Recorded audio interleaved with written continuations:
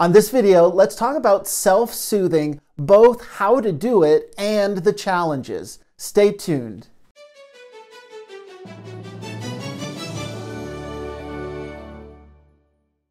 Hello, I'm Robarge, an attachment-focused psychotherapist and a relationship educator, and I like to talk about how to heal attachment trauma and improve our relationships.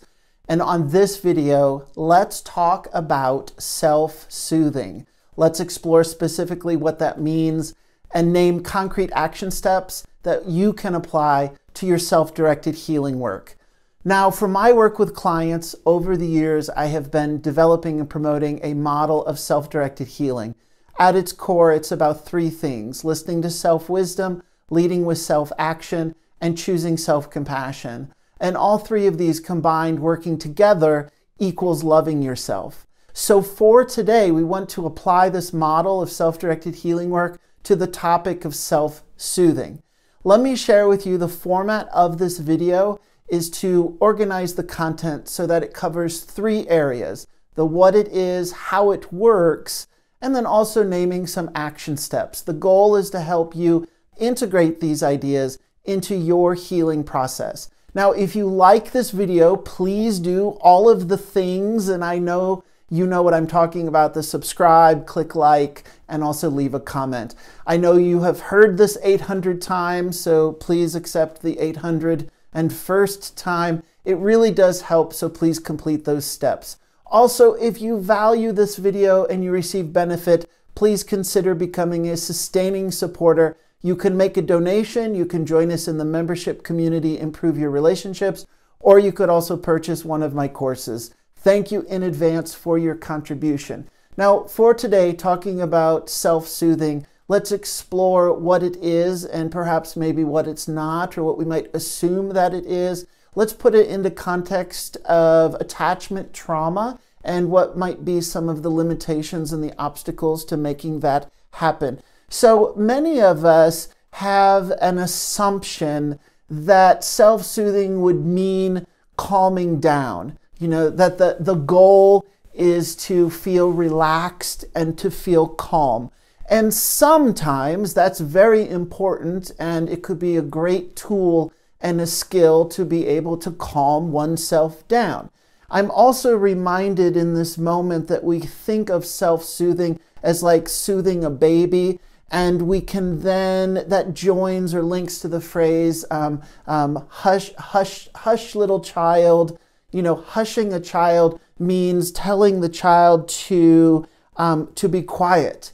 And so if a child's crying and the parent often is working to get I almost said client, to get the baby to stop crying and to not feel so upset. And yes, that's very, very important. And again, has already been stated, it's very important for us to do that for ourselves. But there's something interesting in that what we could be doing is actually pulling out of and avoiding our difficult feelings. So already this is very sophisticated type of work because we need to have sensitivity of when do we enter and join with the experience and when do we try to de-escalate the activation so that we do come more into a state of calm.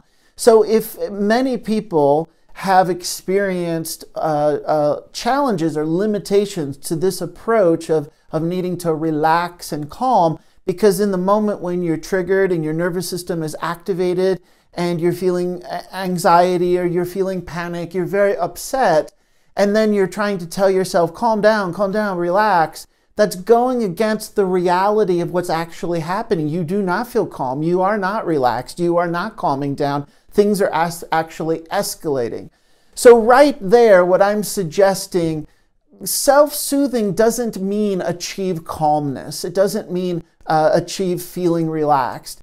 It means participate and show up for yourself with where you are at in the moment. So if you're upset, be upset. If you're feeling intense despair, feel intense despair. If you're feeling anxiety, feel anxiety. Now, I could understand at first hearing that doesn't sound very comforting.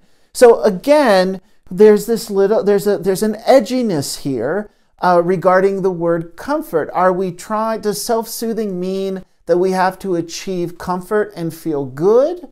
Or does self-soothing mean that we can show up for ourselves and participate in a process of paying attention to what's happening right here, right now, because we don't have anyone else who's here to help us. It's just us, and we are feeling these feelings, and they're so upsetting. And self-soothing can come in the form of affirmation. We say, yes, I'm upset. Yes, this is horrible. Yes, I don't know what to do right now. No, it's not going away. I'm really feeling frightened. Yes, I hear that you're frightened. This is frightening. So what we're doing is we're providing relational responsiveness. Maybe even if you're feeling empathy toward yourself, it's an emotional responsiveness. So this moves self-soothing away from achieving a goal and achieving an outcome of saying, I want to de-escalate the intensity of this fear, as opposed to saying, I want to be in relationship with the fear. I want to be in relationship with myself. Now, I just have to repeat, one or the other approach here is not better than the other.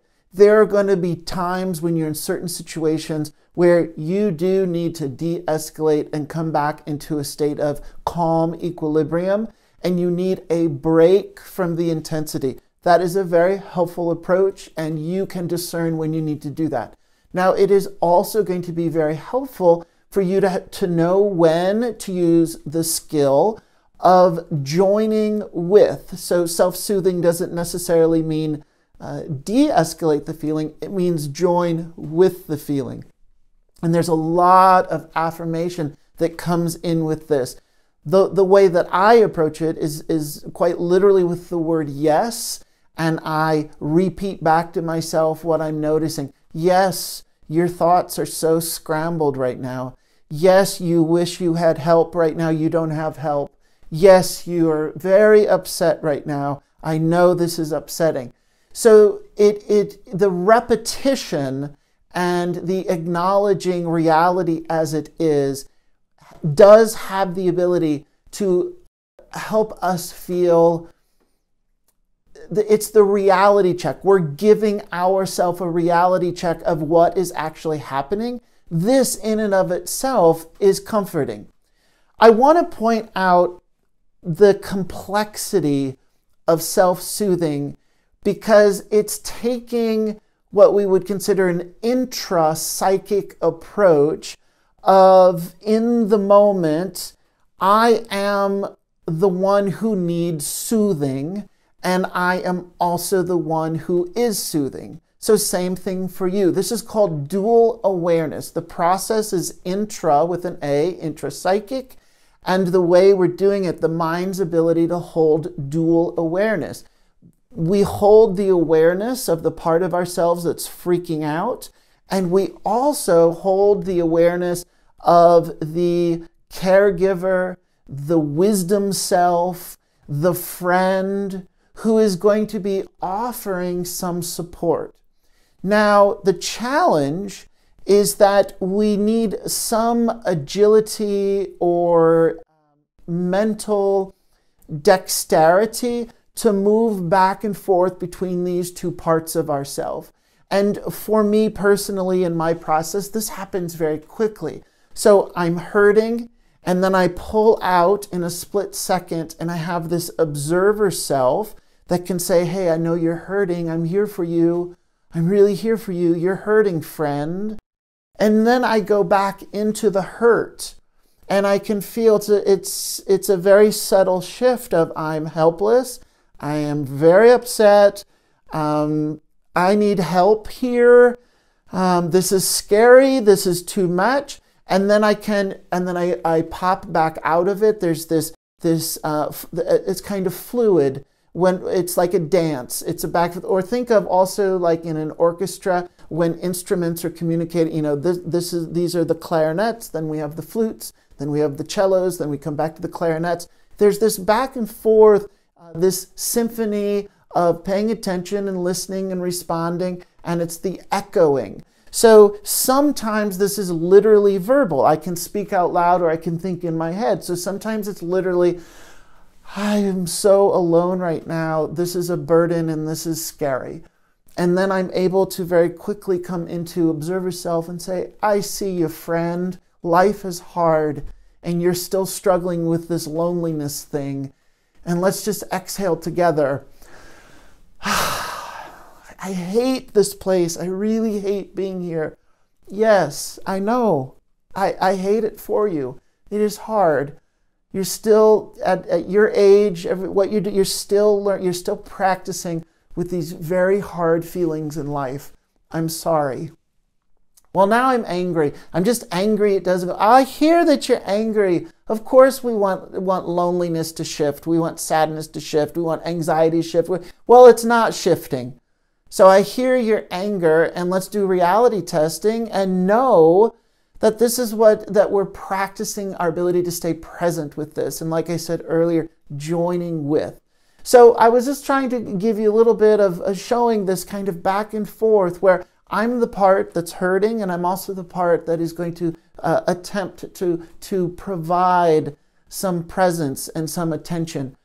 When we are not so much focused on an outcome, we're not demanding calm down. We're not demanding, well, feel more relaxed. But instead, we're saying, I really want to show up here for you and accept you as you are. I really want to affirm and validate what you're feeling. This is hard. I'm here for you. That's a relational approach.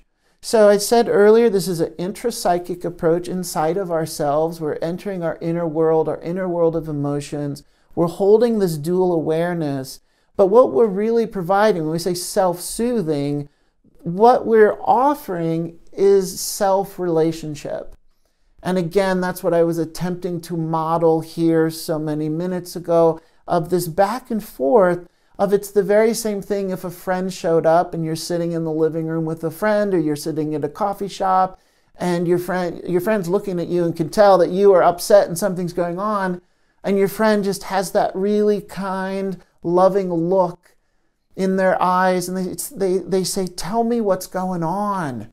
Please, just please, quit holding it back. Like something's going on with you and you look upset. So please let me know. Let me in.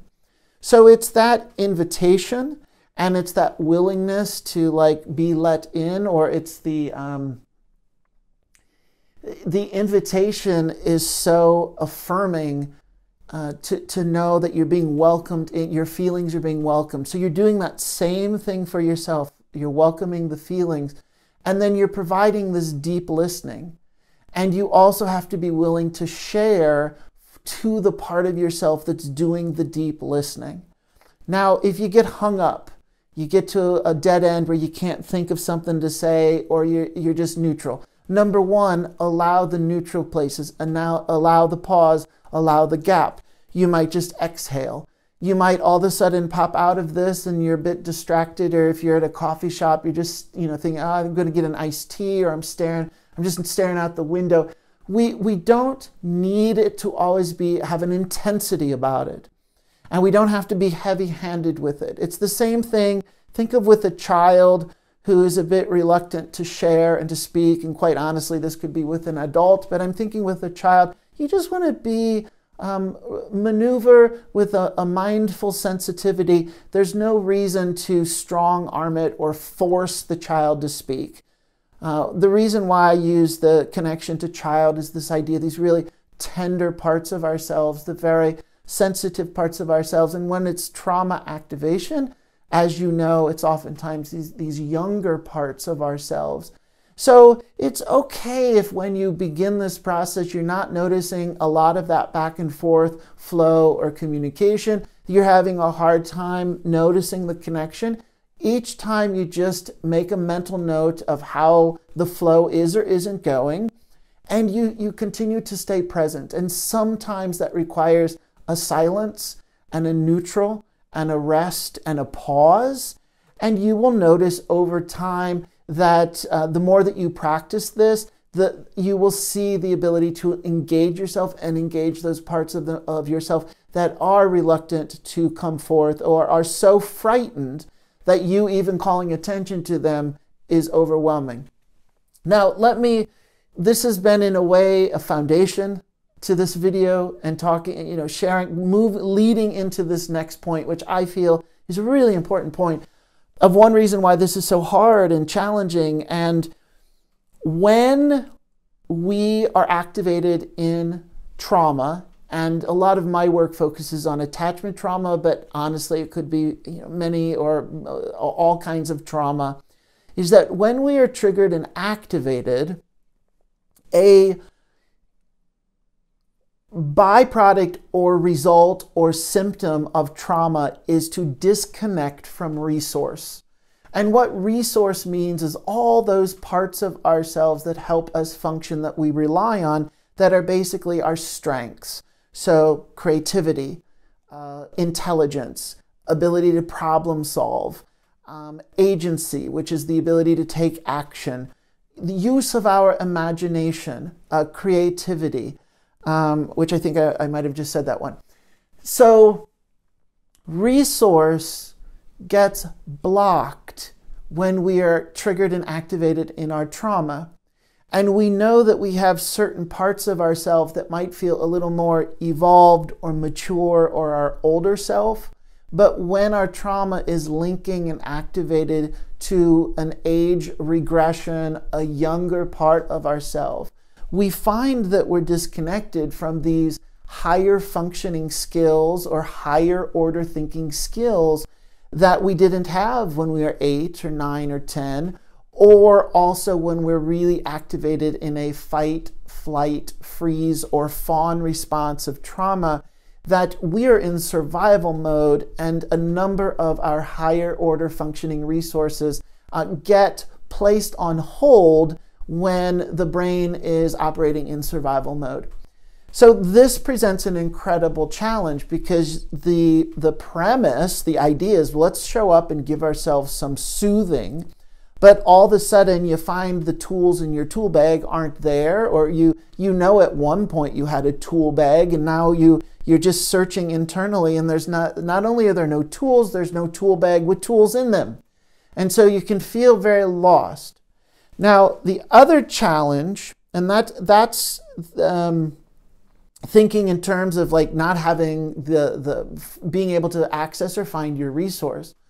Another challenge with trauma, as I'm sure you know if you began monitoring and observing, trauma impacts our sense of self.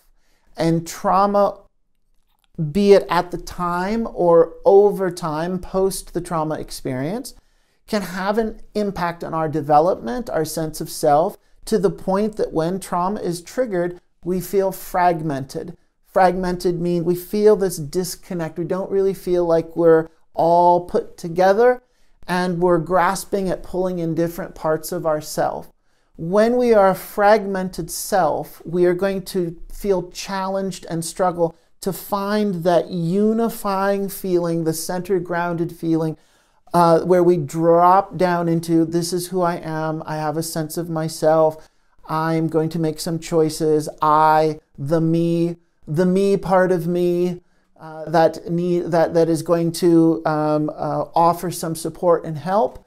When we are in a fragmented state of trauma, we are going to struggle to find that internal center.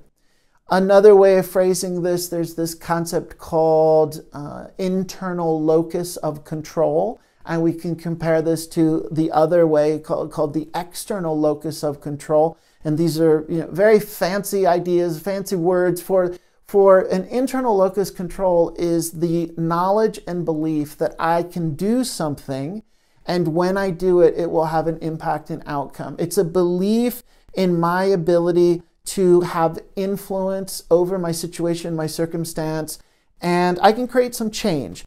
This internal locus of control idea is very closely linked to this idea of agency. Agency is our ability to ask ourselves the question, what can I do? and then the ability to take action and to direct our energy towards something that we want or that we don't want, and that we're clear about having some intention and plan. So the internal locus control, the sense of agency can get shut down when we cannot locate our sense of self. So already this creates so many problems for us because we want to offer support, but we have now disconnected from our resources, and we have now disconnected from the part of ourself, the me that is going to provide some support. I cannot even locate that. I'm feeling very scattered. I'm feeling like I'm blowing in the wind. I'm feeling fragmented. Now, for some of us, this also activates the category or the trauma symptom of dissociation, and we're going to feel numb. We're going to feel cut out of our body. We're going to feel, it's a little, I didn't mean to use that word, it's a bit of a violent word, cut out of our body. I guess for some of us, we feel like that. I meant it more in the sense that we feel like we're floating out of our body. When we are in this dissociated state, when we are numb, this could also impact our cognitive thinking, that we just feel blank. We just feel really like you just can't think. There's a kind of slow, dreamy quality. And so you're trying to muster up some energy and agency to provide yourself some comfort. You're just not able to access any of the energy. It's like there's this cord that we need to plug into some energy source, and the cord is just disconnected. So what do we do in this case? So much patience and compassion and love and gentleness and kindness. There's going to be a lot of waiting in this place, and we very much can use the body, and we can use breathing. And if we're feeling so incredibly limited in those moments, we do our best to remind ourselves to breathe, the inhale and the exhale. We can create very simple phrases. You write them down on a Post-it note, write them on put them in your phone, 5 or 6 phrases that are important to you. So for example, one for me is just the word yes.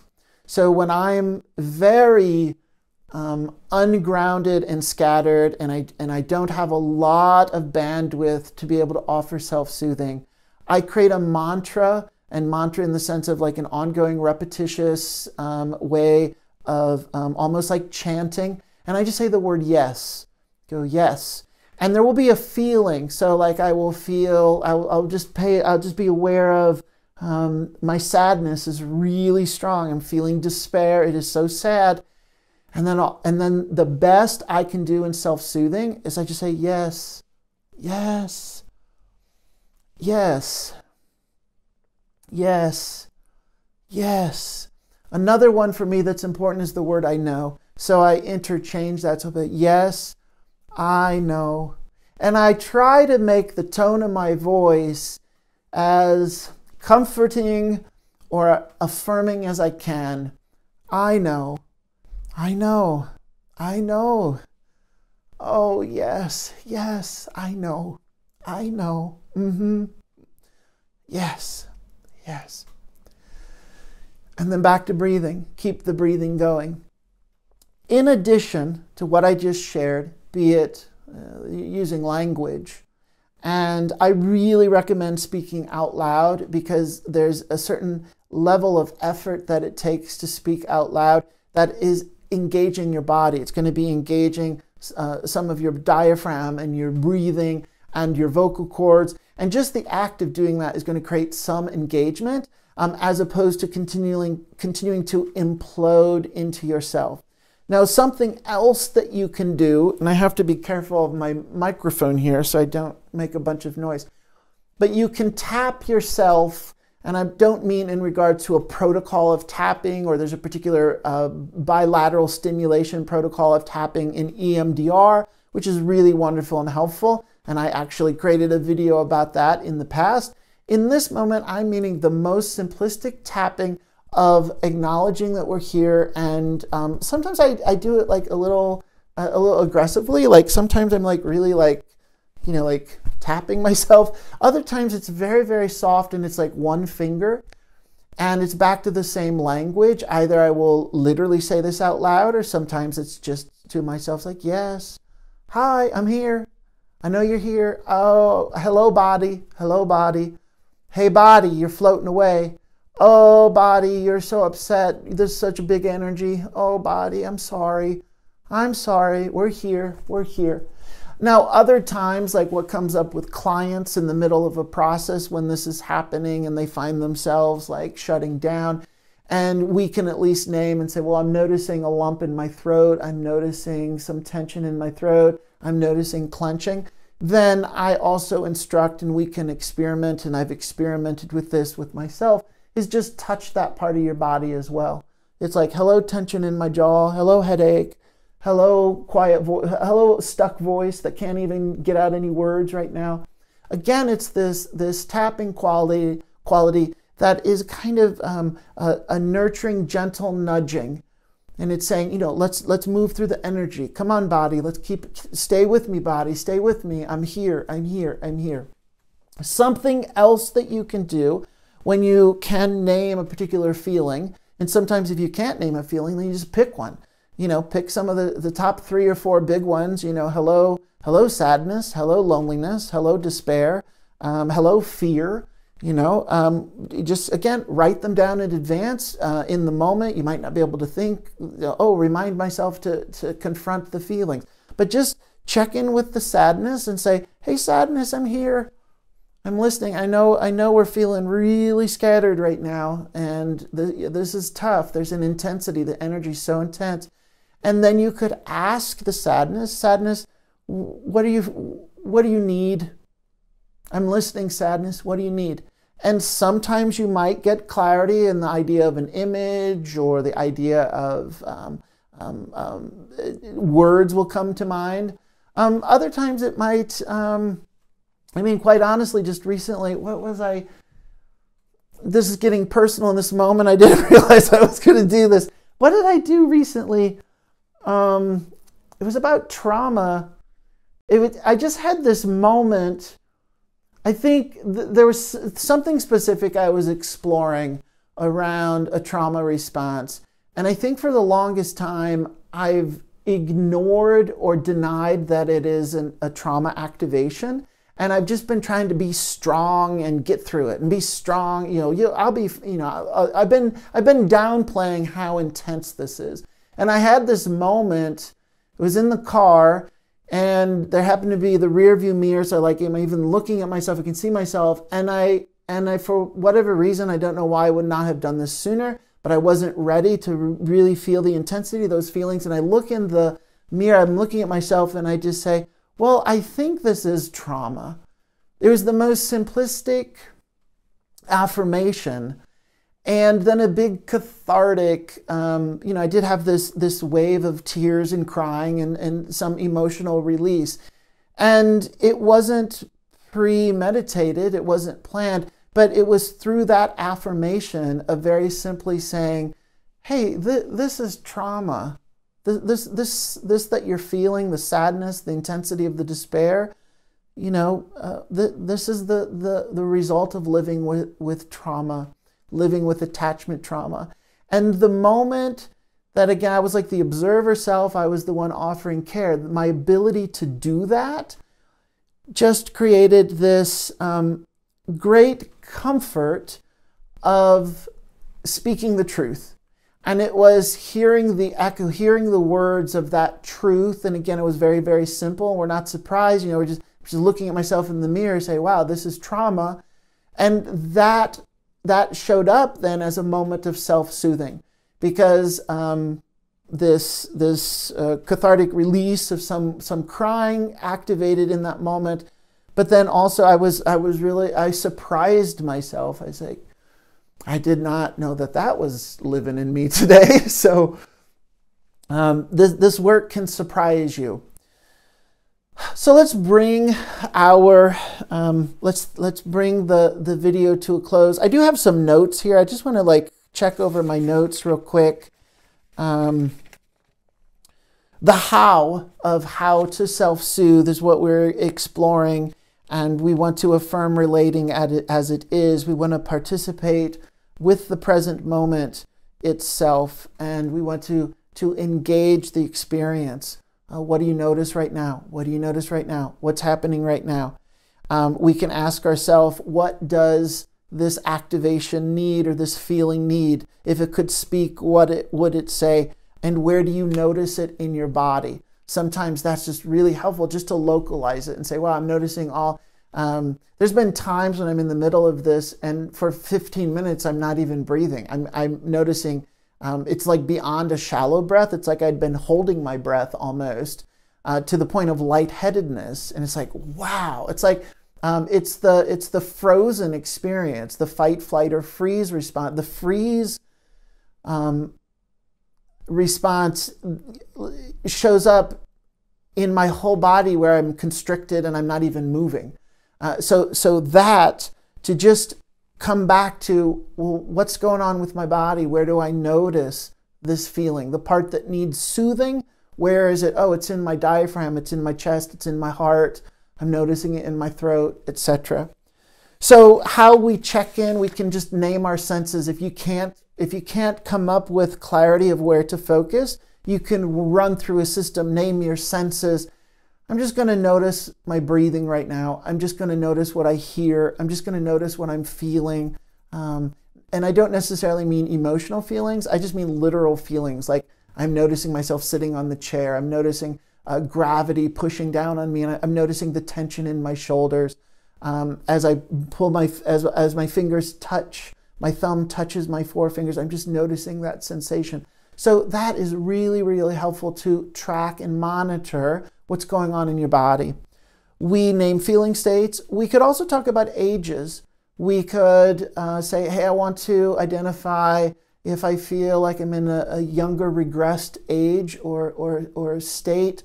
And, oh, my 11-year-old is present. I'm really feeling younger. I'm feeling, wow, I remember these. I felt the same way when I was 11. So self-soothing can include starting to name these different parts, name these different ages. And then we could sometimes just name memories of times when we felt soothed in the past, places that are comforting to us, that in the moment, if we can't come up with something, I remember growing up, there's a particular tree I used to climb. There was a good friend of mine, my childhood friend, we would climb this tree. So in my mind, I see this really glorious oak tree that's very big and sturdy and majestic. And just envisioning the tree in autumn and all the colorful leaves, there's something incredibly comforting to me. So when I bring in those images and bring in those memories, that in and of itself can either be jumpstart self-soothing and or allow in my body to feel soothed. And I can remember how my body was relaxed when I was climbing that tree. And I just breathe through it. And I use that as a launching off place to remind myself that we can return and get back to that kind of state of calm, state of equilibrium, state of having felt soothed. I hope that this video is helpful to you. Let's create an ending for today and bring it to a close. I have two questions for you. I want to know, what did you learn? And also, what is your takeaway? So please share your reflections in the comments below. I welcome reading your thoughts. Also, if you have benefited from this video and value my work, please consider becoming a sustaining supporter. You can check out the links in the description for more information. So thank you in advance for your support. And in closing, I do want to say a few words about why we do this work. Our attachment trauma keeps us disconnected in our relationships, and that often includes feeling disconnected from ourselves. And this disconnect is extremely painful, and it sets us up to fail in our relationships. So the good news, what I want to leave you with here today, the good news is that healing attachment trauma is possible. We can learn to heal our deepest connections, and I also like to say our deepest disconnections. Please take from this video some encouragement and know that there is hope. We do this work because relationships are important and because emotional connections matter. So thank you for watching. Now go out there and create loving relationships.